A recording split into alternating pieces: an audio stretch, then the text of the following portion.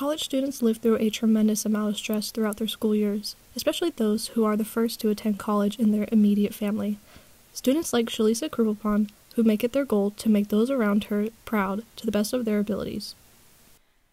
Being a first-time generation college student is very stressful, I feel like, because there's a lot of pressure, especially from my parents, to kind of succeed and be the best one in the family, I would say. Shalisa still finds ways to be optimistic, even if she feels the need to constantly reassure her parents about her academic standing.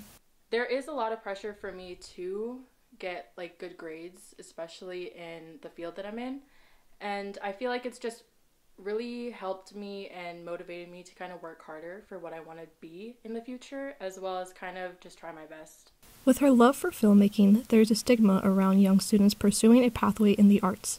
Shalisa's parents, like many others, feel as though there is no stable income in the filmmaking world. They definitely obviously want me to pursue a career that's more practical and one that they do think will get me more job opportunities, but I feel like they also don't really take into consideration how much I actually do love the arts and how much I really enjoy what I do.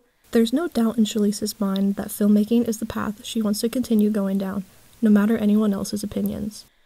Ever since I was younger, I kind of always loved film. I really liked even making these little home videos and kind of making these little, I guess, daily vlogs even as a kid.